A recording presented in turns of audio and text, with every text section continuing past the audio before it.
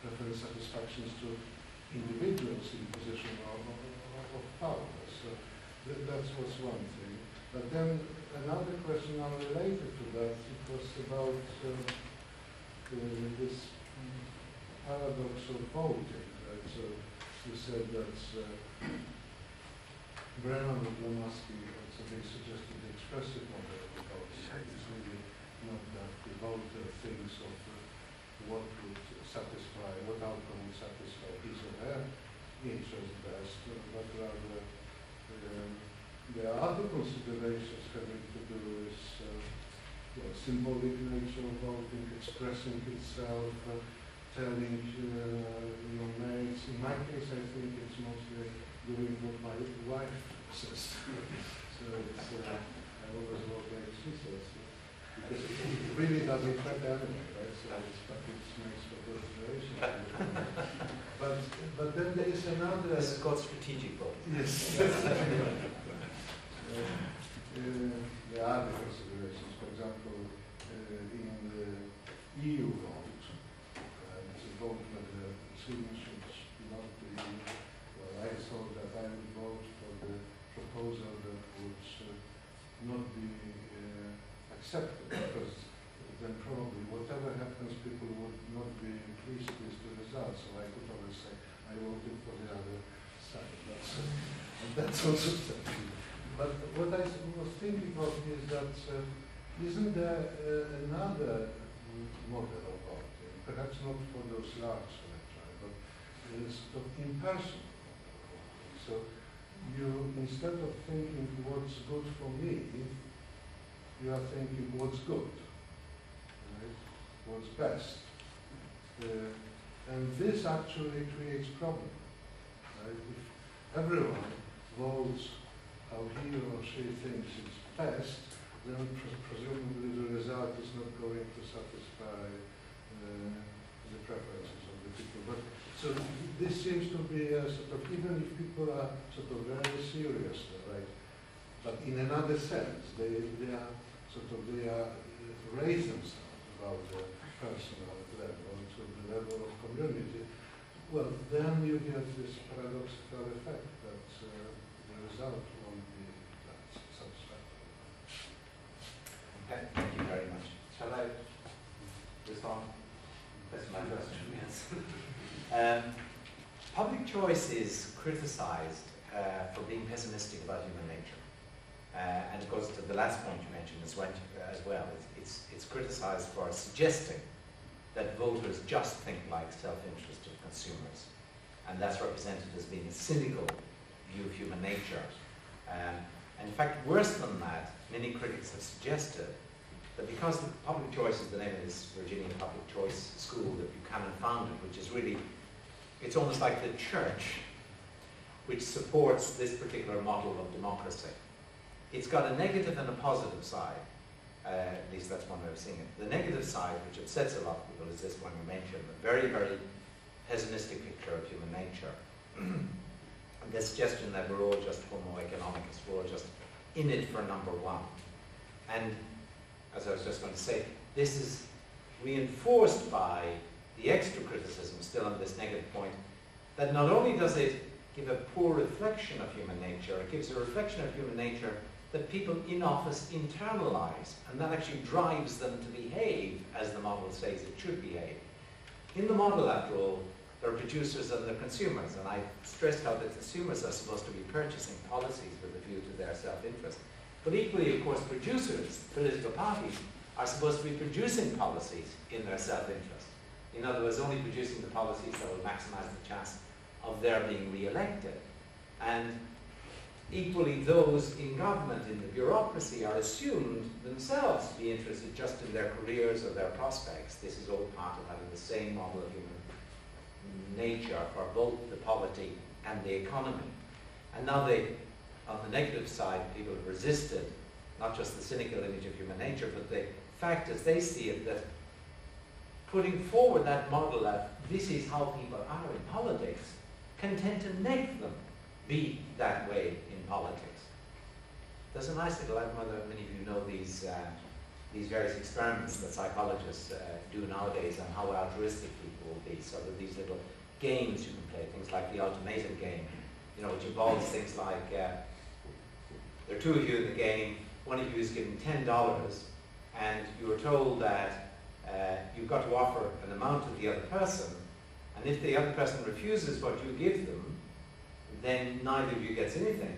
But if they accept their share, then you both get what's allocated.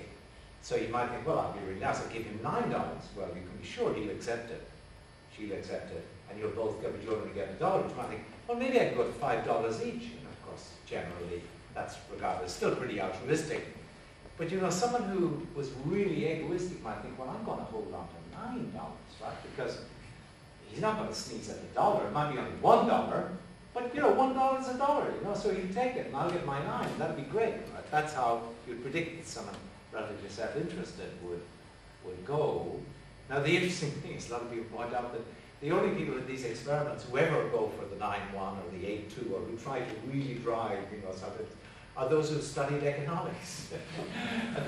And that's because they've learned, so to speak, that that's the clever, intelligent, you know, that's how you're supposed to behave in the market. You know, you go for your self-interest, so to speak. Now, people legally, it's just a public choice, can actually corrupt politics by telling politicians, no one's a statesman, forget about that.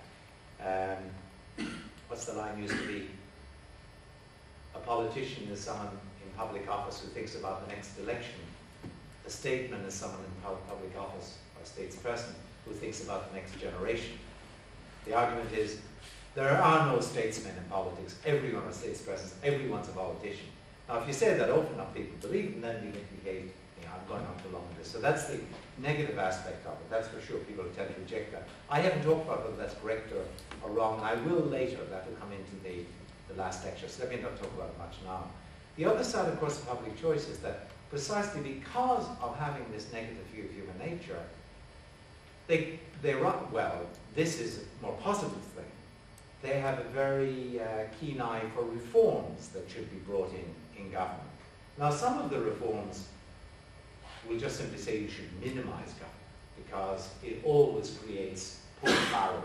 It always creates resources that people can try to, as it were, rake off for themselves. So you try to minimize government. That's one blanket result, and I guess that's, most people also feel negatively about that. But, and they will also argue that people in the bureaucracy can't be trusted because you can't put enough controls on them.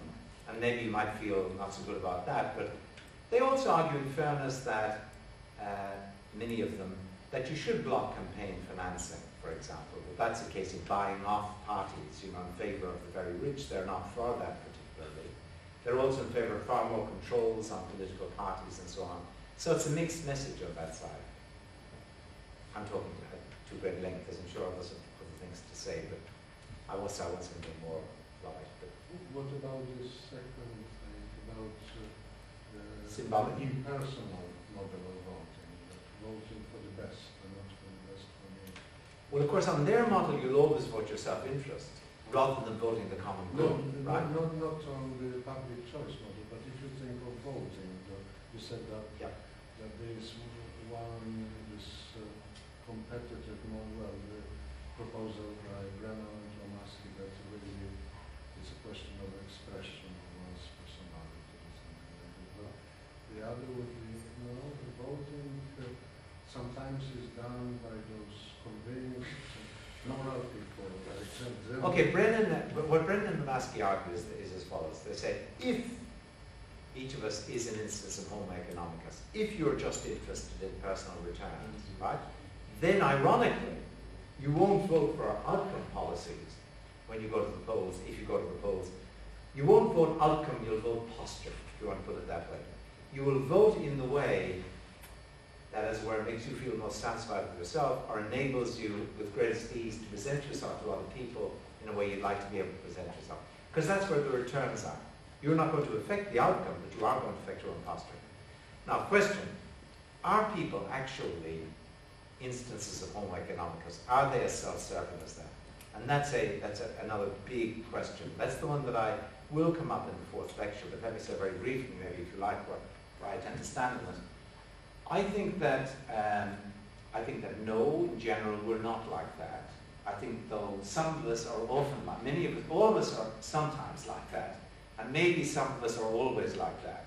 But it's certainly not the case that all of us are always like that.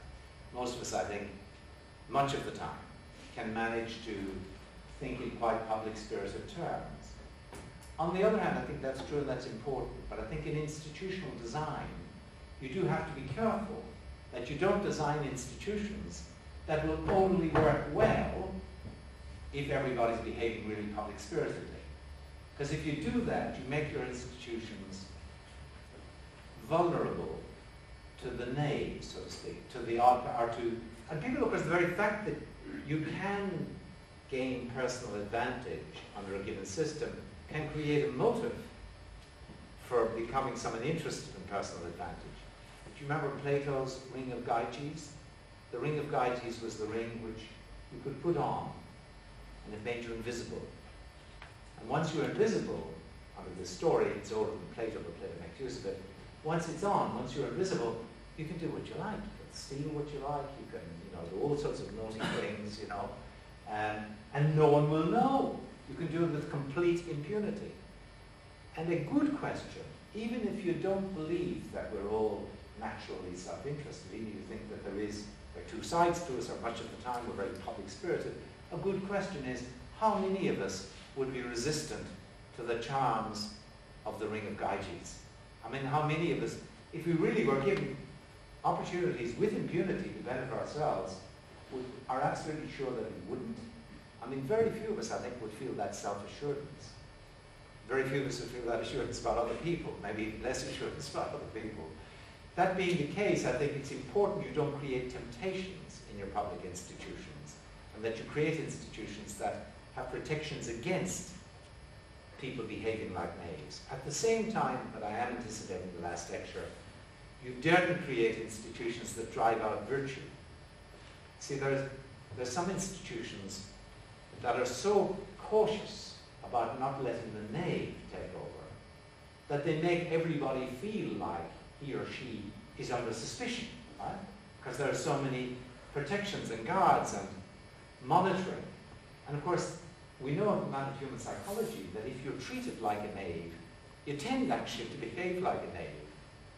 And yeah, the example I often give of that is a case I knew of once where a manager comes into a hospital where there's a social work unit.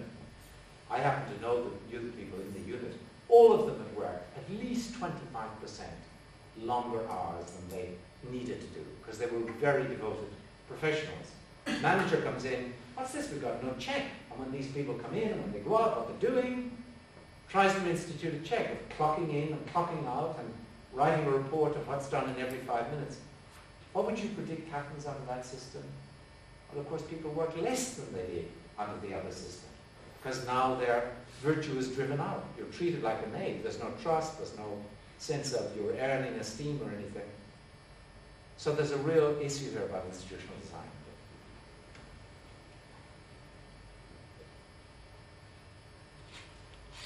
Thanks.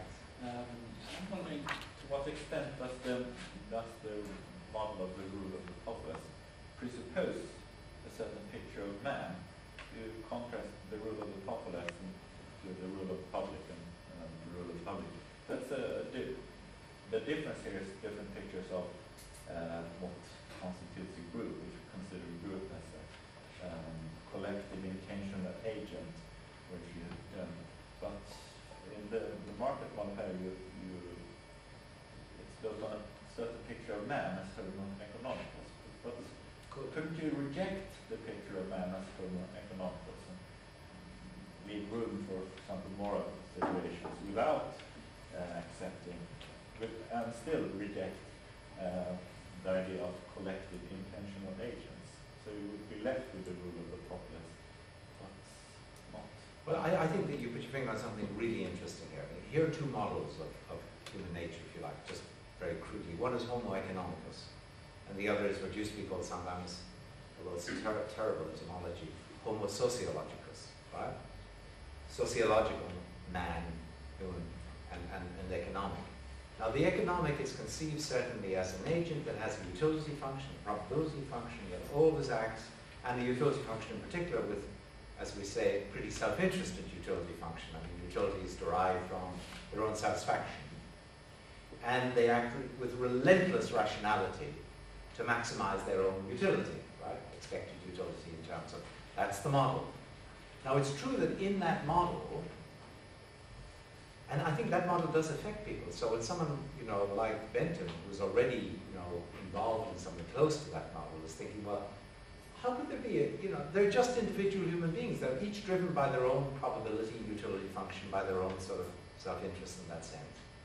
And what do you expect them to be safe? But how would you get he says a community or a group agent anyhow? You're always going to have just these people pumping away at producing their own interest. Now, Homo sociologicus, the one thing that's emphasized in that tradition is that people wear different hats. They play roles. They can sometimes act in a purely personal role, but sometimes they can act as a departmental chair, who, as departmental, you are the chair at the moment. As departmental chair, you take on the interests of the department, and you go perhaps to the central administration and you argue on behalf of the department, right? And maybe, actually, personally, you'd be better off under some arrangement, which you don't think is very bad for the department. You'd be a very bad departmental head if you allow that to intervene. Do you remember Mayor Daley, the last Mayor Daley, when he was mayor of Chicago, a very famous remark? It was found that he had given a lot of, I hope I'm not plagiarizing the man, but I believe it had been, not plagiarizing, but of misreporting him, defaming him. It was said of him that he had reported that he had given various city contracts in Chicago to the firm for which one of his sons worked. And this was a major brouhaha. Papers came out, this is terrible, the mayor's going to... Daley came on television and he said, so how would you expect a good father to behave? it's really, only in America could you get away with it, but he actually got away with it. And on most of us feel, there's a sort of behavior profile that goes with the role. Most of us think we're capable of some other shifting. Now, how you explain that psychologically, that's another issue. Whether it's really consistent, maybe with decision theories, I think it is. That's another issue too. But once you've got the idea of playing a role, you can have the idea of a group agent, right? Because people can just, as it were, take on. They know their part. They play their part.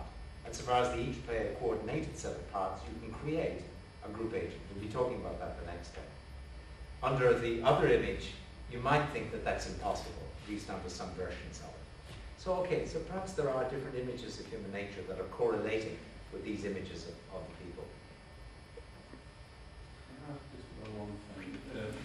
I think it's fairly well accepted that on the model, as you described it, politics becomes very problematic, and reading Hayek or whomever, the authors that have sort of tried to establish this. You might want to say, what you're doing is you're taking politics as we understand it in the democratic tradition, and you're saying this does not really work for that. Somebody who would sort of be trying to be an advocate of that tradition might want to say, okay, we have to rethink politics and democracy rather than the public choice theory. So I want to ask you is, how should we respond to somebody who would want to argue that? Let me say first of all how I think of it. It's a little bit like what I said earlier. There's a system out there that works pretty well. I mean, it's very complex. We call it the politics, right? Just as the economy is terribly complex and we only half understand it, similarly the polity too, involving adjustments and alignments between people, etc., etc. Now, public choice represents a way of looking at that and saying, here's the way to see it. The way to see it is, it's just like a market, right? So this is constitutional political philosophy, as I was calling it earlier.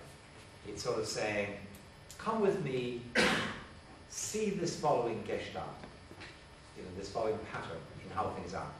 And here's why you should see it that way. One, it'll let you see the sense in which it's democratic without invoking any sort of collective people. Two, it'll let you see ways in which you might want to improve it. Right? You can see ways in which it's actually not living up to the Gestalt which you've been invited to see in it. Right? So the public choice theories would say, it is just like a market, but look, it isn't working all that well, I grant. And here's what we should revise, for example. As a market, it's putting monopoly power in the hands of, say, campaign financiers. Most of us would probably agree. We should break that. Or it's putting too much power in the hands of a bureaucracy that's not responsible. You should break that, it will say. Or it'll, and so on, through a whole range of things. And thirdly, it says, and hey, it's not a bad idea. You know, it's really quite attractive, the idea. Now, what I've said against that is, actually, this isn't really a model of what's out there that's very accurate to what's out there. Because as a matter of fact, what's out there involves these weaknesses on the side of electoral demand, electoral supply, electoral choice. It's only got the faintest resemblance, I want to say, in criticism, to really a market in which voters were consumers and political parties were producers. It's not really like that. That's a false Gestalt. And I also want to say that in case it isn't really a model of democracy. Now, you say, well, the fault is in, okay, you can do that. Sorry, I'm thinking out loud really. So you say, well, suppose I come back at you and I say, well, the fault isn't in public choice theory, the fault is in reality. You know? As in public choice theory gives us an image of how things might be, right? That would be much better than how they are. Okay, at one level, actually, I agree. I think there's a possible world, so to speak, in which you might be able to manage things so the public choice theory was an accurate account of how things were working, and maybe, and I also would grant it's probably better in many ways than what we actually have. But the thing about that possible world is it would have to be a possible world in which you got over problems of the kind I mentioned, like electoral demand. So summarily, you'd have to get people to be prepared to vote their interests in the outcomes rather than voting their posture, as I was putting it, for example. You'd also have to get a set of rules that we could indeed all more or less agree on, or at least belong to a family. Maybe you could do that too. Where most of us felt that it's a decent aggregation set of rules. You'd have to break monopoly in some way, have freedom of supply, you know, on the side. Of course, you could easily, I suppose, break campaign financing dependencies of that kind. But you'd also have to get over the pre-packaging and the pre-sizing, as I call it, in policies. Now, as you put in these different elements, it's awfully hard to see, really.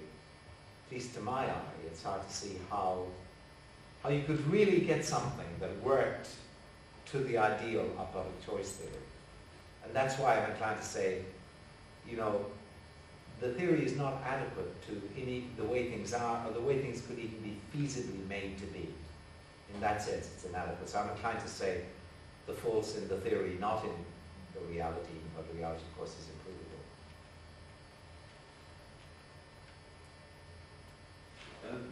This problem about pre-packaging and pre-sizing, the extent to which that's a significant problem, I mean, doesn't that depend on what our preferences look like in this area? I mean, in certain areas we sort of have very fine-grained preferences, but in this area we might have sort of just rough preferences about certain sort of vague ideas or values that we want to see implemented. And in that case then, I mean, given that certain packages embody these ideas, then it might not be a great problem that they come in packages. Maybe I've overstated those problems. I see what you mean. That,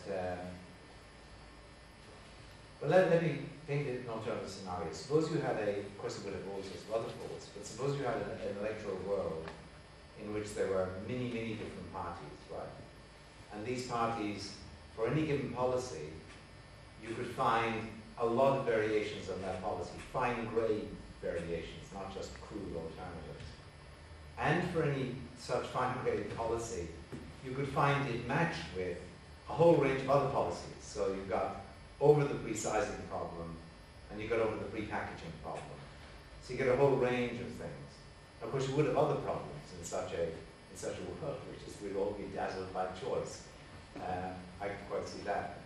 But if we're just looking from the point of view of what we individually want, actually it's a bit reminiscent, at least I've noticed like this in Sweden, of buying different mobile phones, cell phone sort of packages. You know, you can vary the plan, you know, so that you can make local calls or distant calls. It doesn't seem to ring bells, does it? Maybe Sweden is different.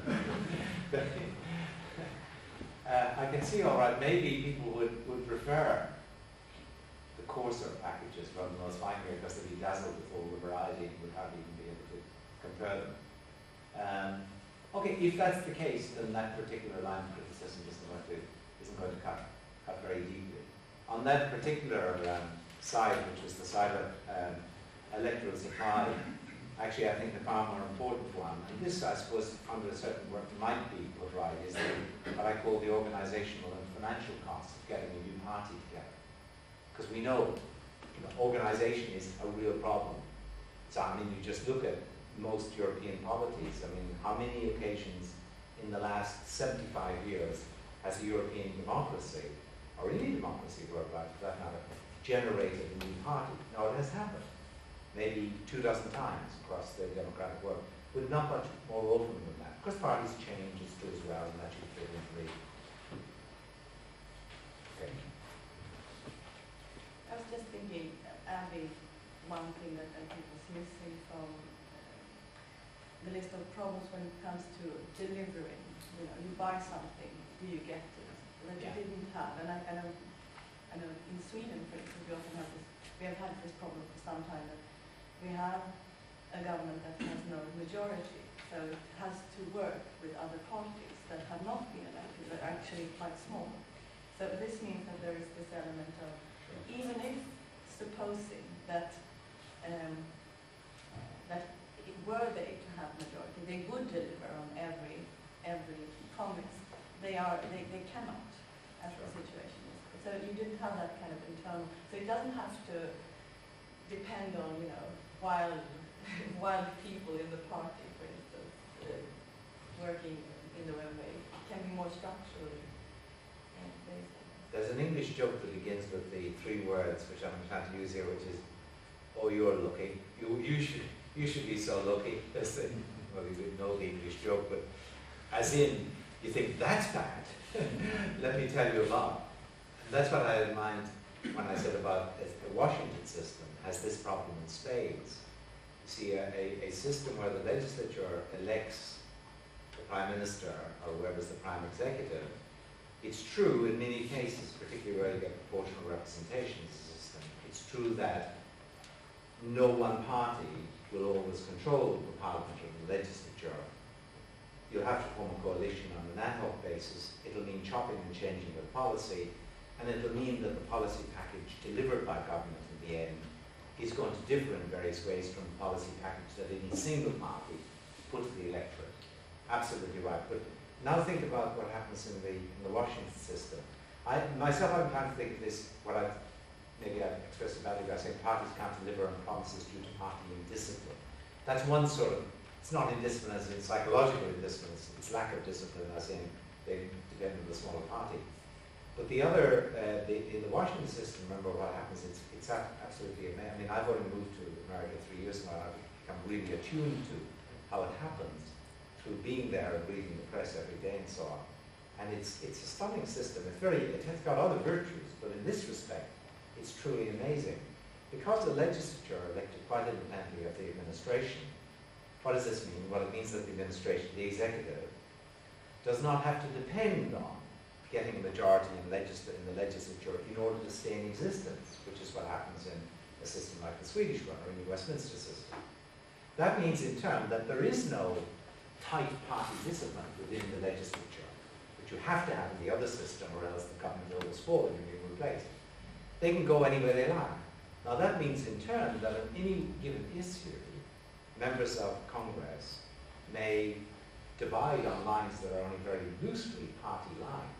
That means anyone who puts up any issue to be voted upon can't depend on having a majority just through the party being majority party in Parliament, in Congress. They will have to manufacture a majority, because they're not going to get anyone from the other party, certainly, without buying them off. So how do they buy them off? Well, they buy them off by offering them, they add other things into the bill, you know, these umbrella bills. So, for example, notoriously, just last year, there were 2 bridges built in Alaska.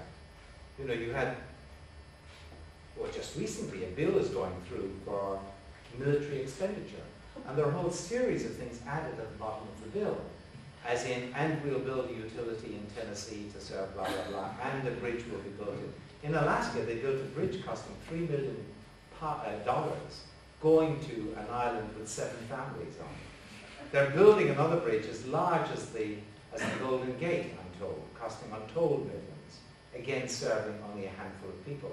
And this is all because the Senator from Alaska he was also the chair of the Finance Committee, which helps too. But see, you can have this thing happening, but equally now what happens is the lobby groups, right, are poised like sharks, you know, on either side. Because now you can buy off a particular member of Congress. If you go to a member of a government party in a system like this, and you say, you know, I'm not going to support you in the next election, or we put up a candidate against you, or we, you know, will, whatever it might be, unless you vote our way, he'll say, or she'll say, look, I've got to vote with the party. So it means lobby groups have got to buy off the whole party. It's very difficult. In America, you can pick off particular representatives because they're not tied to party voting. And it goes on and on and on. But the result is there's a very little correlation between what's actually said to the electorate and what happens at the other end. I mean, I can understand that this is a problem, but if you take, you know, the model says democracy should work, or does work almost as the market does. And then you say, well, it's problematic because you buy these policies and they are not delivered. But do you really buy policies? Because we are all, you know, we do see these things, so we know what we're buying. I mean, of course, if the system is as erratic as the American seems to be, that's quite problematic. But say, for instance, in Sweden, that we know that if we vote, for instance, for the Social Democratic Party, we are in fact voting for a coalition. So we know that. So we know that, okay, they are saying this, but probably there will be, you know, these discussions. But we buy it anyway, and we will have it delivered. We will have something like what was promised during speeches. I mean, so it's not. I mean, it sounds so simple. You buy particular policies, and they are not delivered. But if we are rational, economic, even on the economic market, we know that we will be tricked, and we will not get exactly what we buy. It will not look on the picture when I go to McDonald's. It won't look this perfect and crispy. It will be soggy and, you know, discolored. But I know that, and I buy it anyway. So it's been. Okay, so I'm not sure about where you're absolutely right. I mean, yeah. But I'm not sure where the common leads. I mean, one way I guess is you might think that is grist to mind. I mean, as in it's saying, look, anyone that says that there's a perfect sort of market up there and you like it, it's so far from that, you know. So, or you might take it as pro this model, I guess, as saying that, well, okay, I mean, if you want to talk about a model under which we're supposed to be picking policies or even packages of policies, then, but it is a model of how we pick, well, what you might call it is we pick lotteries, you know, we pick gambles, you know, we pick like a roulette wheel. I love that roulette wheel over there that gives me a 50% chance of having this package and a 40% chance of having the other package, etc. So it gets sort of, okay, but now it's looking like it's looking like the sort of market none of us would really like to shop in much, you know. Wherein you go in to buy, but just as you're about to buy, well, you get struck down with this thing about how it feel like, you know, you forget about real demand, right?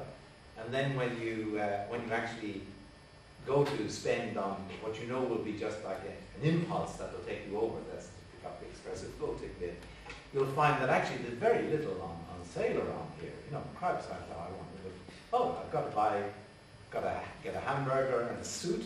I don't want a suit. And I got, you know, it's all packaged together, and I only got this size, only size 10, no size 9.5, right? But you know, okay, that's second. But then you find if you actually spend your money, what you have, on an impulse basis to buy these very restricted range goods, well, there's only a chance really you'll get them. You know, you might get actually quite a different sort of selection or package. I mean, that's how it is. That's exactly how it is. Now, the trouble is, we all laugh as we describe it because it's sort of, it's a very, very strange market. It's like a Monty Python market, really, isn't it? I mean, it doesn't answer to, as it were, the high ideal we were presented of thinking of it as a model of the economy in which the people really are self. I mean, this is such a loose sort of self-determination.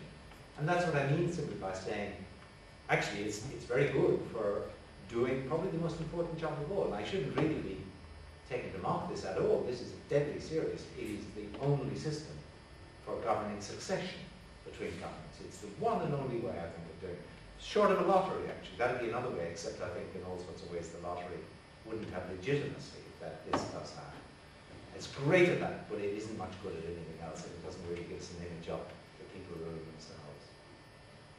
I think we have a last question before we go upstairs and have a drink and continue. Answering your last question on whether democracy is normatively attractive, Yes. you pointed to this, that democracy is preferable because it breaks the line of the dynasty, or it is better than monarchy or whatever.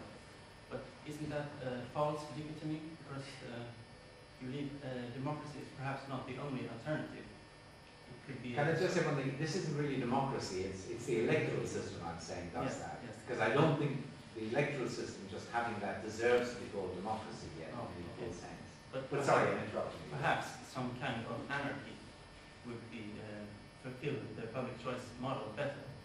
You also said that public choice model leads us to democracy has to rule in severe limits. But perhaps public choice model will lead us to reject democracy altogether. Some kind of perhaps private property anarchy with private justice system. Have you considered that? I think that libertarianism, of which public choice, with which is very closely aligned, really at its extreme goes very close to anarchism. I mean, take someone like Nozick in Anarchy, State and Utopia. I mean, he won't have even a minimal state. He will tolerate only what he calls a non-minimal state, a very, very thin state indeed. And that gets very close, and he actually, hence the title of the book, I mean, he thinks that, as it were, the first choice for a libertarian of that kind should be anarchy, except he then argues that if you did get anarchy, in which people looked after themselves, etc., but were fairly moral, they didn't breach one another's rights. Sorry, that's not quite right, but weren't so sure about other people, let's suppose, that they would still end up setting up an ultra-minimal state. That's his justification of it. But you're absolutely right about that. Now let me just say one thing though about the public choice model. Historically, it's quite interesting. The public choice model was developed by economists out, I would say, of generally the utilitarian tradition that I've mentioned. James Mill is in the background there. But immediately prior to the public choice theory of democracy, you had a different economic theory of democracy, as it was often called, or an economic theory of the state. And that was, you get that, for example, in Paul Samuelson's work. I mean, in the mid-50s, mid-60s, it was the orthodoxy until public choice took over. And the one thing it emphasized was that there are some goods which the market, and therefore anarchy, because anarchy would have only a market, nothing else, which the market isn't good at producing, these so-called public goods. These are goods which are basically non-excludable. So if they're produced, everybody gets them, regardless of whether or not they're paid for them. And the argument is that, well, I'm not going to spend my money, even if I could afford to, buying something that may benefit me, but benefits everybody else equally, even if they haven't paid. In any case, no one person will probably be able to buy it, and you get a problem in a market as to why anyone would buy it.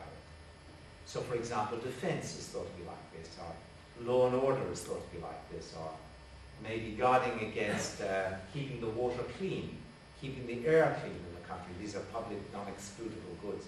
Now, that argument at Samuelson and others was that you need the state, ideally a democratic state, they would say, to produce for those goods. That's why anarchy isn't a good idea. The public choice theorist people, they came along and they criticized Samuelson et al., those people, for their great belief in the state. They said, you're treating the state as if it's bound to be benign, as if it's bound to, be a state of, a government of do-gooders. But actually, can you expect that? Because they said, after all, we know from the market that people behave in a self-interested way. Wouldn't they do that in government as well? And so their model is developed in critique of that model. But the one thing they don't give up on is in developing the critique, they don't give up on the idea that there are at least some public goods. They think there are at least some goods that you need a market for. And hence, I think that will always block a slide into full anarchy from the public choice model.